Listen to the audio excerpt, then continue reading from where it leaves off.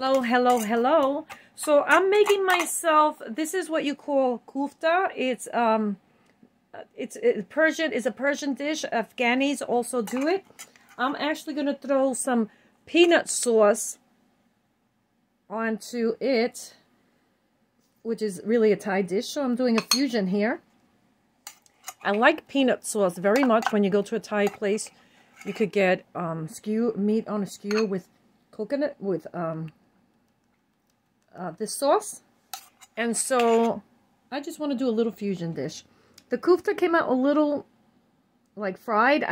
Next time I will it won't have a hard crust the way you see, but since it's for my enjoyment. Now this over here was sauteed peppers, onions, and plantains. It comes out really, really delicious when I'm making it with sesame seed oil. It just really, I'm in love now all over again with my peppers and onions being sauteed in it.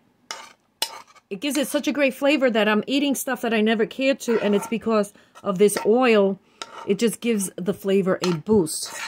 And I'm really, really attached now, more than ever, to sauteed onions.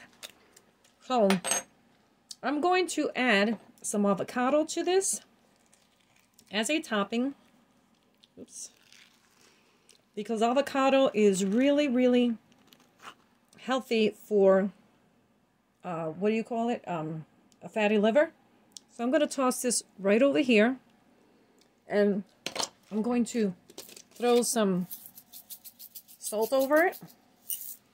And uncooked olive oil really works well with avocado. Now they say avocado is not good for cholesterol, but the brain needs cholesterol. So removing all the cholesterol means Alzheimer's. And that's what the sugar does. So I am going to enjoy my dish without any guilt about increasing my cholesterol because I do have a fatty liver. Manja manja, and have yourself a great rest of your day.